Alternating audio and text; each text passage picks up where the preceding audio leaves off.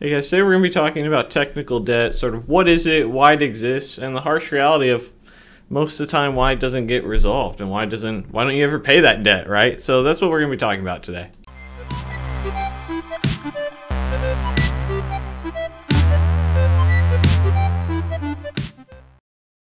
Hey guys, I know a lot of you are trying to get entry-level jobs, internships, land those junior-level roles. WayUp is a company that specializes in getting those entry-level roles. I've been an affiliate of theirs in the past, so if you're interested in checking them out, there'll be a link in the description. If you sign up, I get like 75 cents. It's completely free, no credit card required.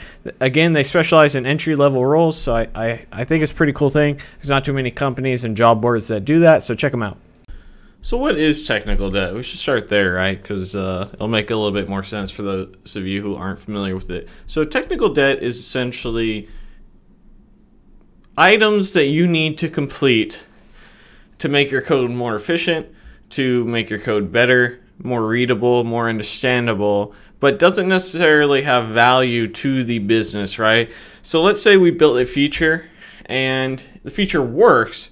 It works for their very finite purpose, but it doesn't work in the sense of it's the most efficient way possible.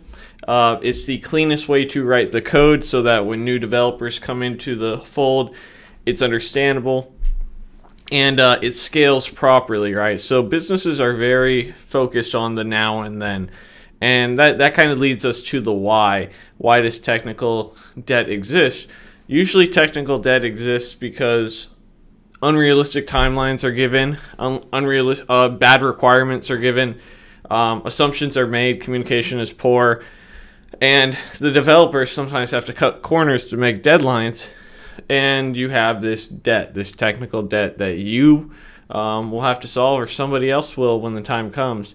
The unfortunate thing about technical debt, I mean, it's really all unfortunate, right? So, and you'll deal with this in your career a ton, is that oftentimes that debt is never paid.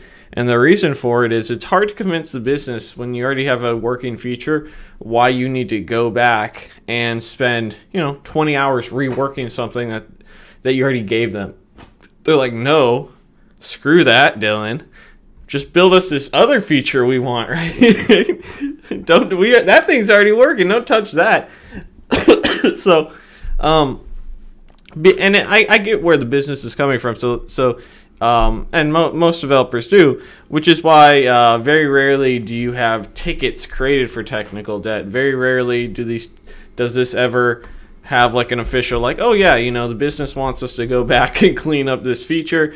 Efficiency may be some technical debt that you actually go back and take care of, right? So if something's running a little slow, that could actually be some of the technical debt you take care of once it becomes a problem for the customer, right? And for the business. But technical debt is a weird beast because it is something developers care about more than the business, but developers don't choose their own work most of the time. So when technical debt does get solved, it's usually the developer has an hour or two and it's like, yo, I'm gonna go clean up this API. I'm gonna go clean up this project, and they finally get around to doing it. But the business itself, it's kind of neutral on it, if not in the other direction. And again, for requirements reasons, for deadline reasons, every developer in the game has had someone show up to them and had scope creep happen, and then before you know it, your 2-week project is really a 4-week project, but you still only have the 2 weeks, and then you say, okay, well, to do this, you talk to your manager or something. It's like, to get them what they want in the time that they need, these are the corners I have to cut. I have to make it static. I can't be dynamic. I have to do this and this and that. Someone says, okay, we'll come back to it, basically. It's we'll come back to it and fix it later. But the problem is that almost never happens. And it's a very strange part of being a developer, because as a developer, you always want to build the best. You should, I should say. All good developers, all the bad ones, will just go and hard code everything and make it bad for us hardworking developers to code the best thing possible. And you want to deliver the best product. And the best product oftentimes is a long-term solution But long-term solutions that are dynamic and work well, they oftentimes are a little bit more complex in nature, because you need to plan for, you know, future iterations and how this is going to be used by other applications. And you might be doubling the length of the project, when in reality, the immediate project, you're doubling the length of the immediate project, I should say, while in reality, if you look at all future projects, you're cutting that time by 2/3. But it's very hard for a lot of organizations to be forward thinking like that, because there's so many, oh, well, this is a one-off. We're never going to build another app like this. We're never going to deal with something like that again. And before you know it, you're back at square one 6 months later, rebuilding a very similar application that because you had all this technical debt and you didn't rework it, you know, you might be doing it then, if ever. Or you might just be building something brand new when you could alter this existing application, or if you built it the right way, with less time constraints could happen. It's a very interesting dynamic, because it's almost a very political game when it comes to technical debt, because you have two parties, really. You have a business side who says, I don't care how you do it. I don't even really care to understand how it's done. All I care about is that the features that I need for our customers, for our clients, are there, that they work. And you know, you have developers like, I want to give you these features. I do. Don't think I'm hoarding them over here. But I want to make sure that when I do give you these features, they're built on something that can easily add more features. And then you have the business who's like, we don't even want more features. Give us the features we want. And they're like, well, if we build it this way, we can make it so that we can do this again really quick. And so you have this very back and forth, where the business gives you a set amount of time, and then the developers have to find a way to make it work out. And a lot of times that just creates technical debt. I've had it at every workplace I've worked at, where you're like, hey, we need something out in 6 hours on this thing that you're working on, because they want to launch it with this other stuff. Like, 6 hours? Like, are you for real? 6 hours? Yeah, just hard code anything that you have to. We don't care. We'll come back to it. I mean, there's situations where it's not like, oh, well, you're being lazy, or it's just like, all right, well, this is the way things are done right now, so let's do the technical. It's very surreal in that aspect, and it's something that, one of the reasons I want to talk about these things like this, and I hope it doesn't come off as a negative thing when I'm talking about technical debt. I'm more so referring to just a part of the business, and I think it's helpful to talk about things that I didn't know existed, or terms that I didn't know existed before I was a developer. Technical debt is one of them. Scope creep is another. That'll be a video in a week or so. I had to refilm that video because I filmed it right after something happened with a bunch of scope creep. I was kind of salty, and I'll tell you what, if you guys are ever thinking of creating like an online personal brand, and that's something, and you're still an employee, right? You're not self-employed.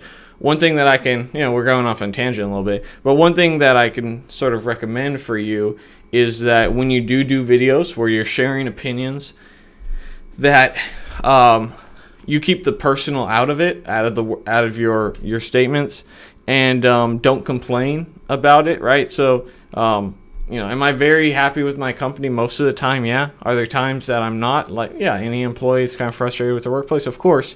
And when you have those moments, don't put them in a video. And if you do put them in a video, don't release it and then re-record it after you've calmed down a little bit, right? So, a little personal branding tip there.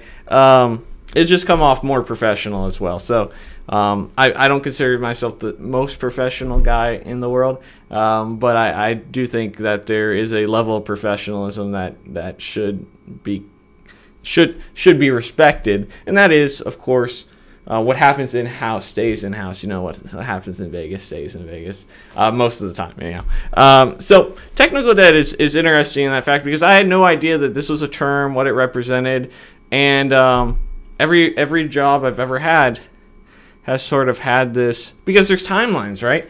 And we got to meet those deadlines. I have I should do a whole video about why I think deadlines are funny things. But yeah, so that's technical debt in a whole. It's really just creating work items that aren't real work items for the business, but are for developers, that come from maybe not being able to build the product that you want for the business, or having too short of time to build that product, and then the business not caring about fixing it because it already works, right? So you'll experience technical debt in your life, and you know what? I'm sure there's a couple developers who are screaming about just having horror stories of technical debt in the back of their head. Please feel free to share those in the comments and make everyone smile and laugh. You don't have to say your company or where it's from, but I think it's be worth to share it. So please do. As always, guys, thank you so much for watching the video. Don't forget to comment, like, subscribe, share, support me on Patreon, all that good stuff. I'll see you next time. Bye. Today we're going to be talking a little bit about technical debt. What is it? Why it exists? And sort of the harsh What the fuck are you doing over there? Quick thank to our sponsor, DevicePlus.com. If you guys are interested in Arduino and the Internet of Things, such as Raspberry Pis, might I recommend checking them out at DevicePlus.com. If you click the link in the top corner, it'll take you to a really cool thing. It's an intro beginner level tutorial of how to build a tripwire using Arduino. Check it out.